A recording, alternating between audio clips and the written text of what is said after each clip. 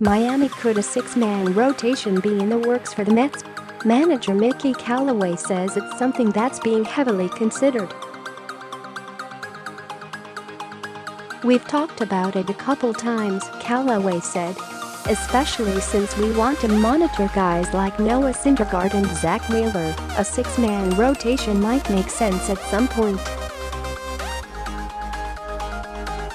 View full game coverage. 4 spots in the rotation are solidified as of Friday, with Jason Vargas and all-star Jacob deGrom rounding out the bunch, but there are a number of reasons for expanding the rotation as the team moves forward. Left-hander Steven Matz remains sidelined with a flexor-pronator strain in his left forearm, and, though he was scheduled to only miss one start, he will likely be out for longer. In his place, the team recalled Corey Oswalt on August 3rd, and the rookie has eased into his role nicely, taking full advantage of the opportunity in his last 5 outings. The right-hander is 1-1 with a 3.81 ERA.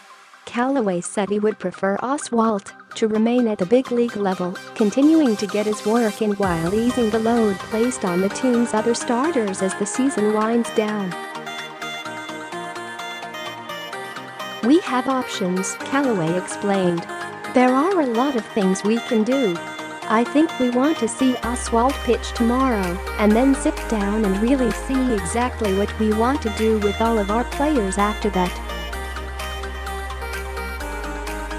Oswalt is scheduled to start Sunday against the Marlins, his second straight outing in place of Matz.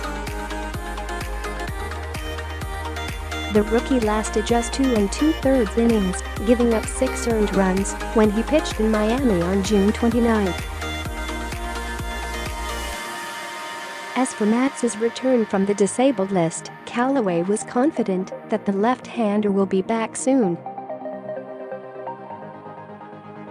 Barring any setbacks, the club is hoping for Thursday, when the Mets are scheduled to play a doubleheader in Philadelphia. "He's going to throw a simulated game tomorrow," Callaway said.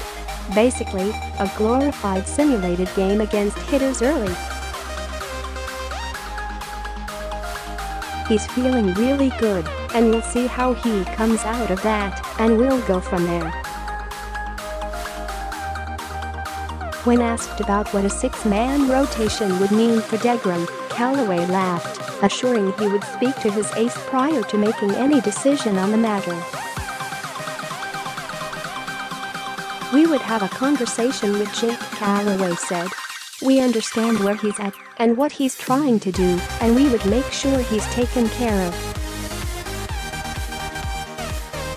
Bruce nearing return to baseball action. In other injury news, the long-awaited return of Jay Bruce is drawing closer. Bruce hasn't played since June 17, when the veteran landed on the disabled list with continued right hip soreness, along with a combination of various ailments. Callaway said Friday that, although he can't pinpoint the 3-time All-Star's precise return date, it's getting close. "Jay's doing really good," Callaway said.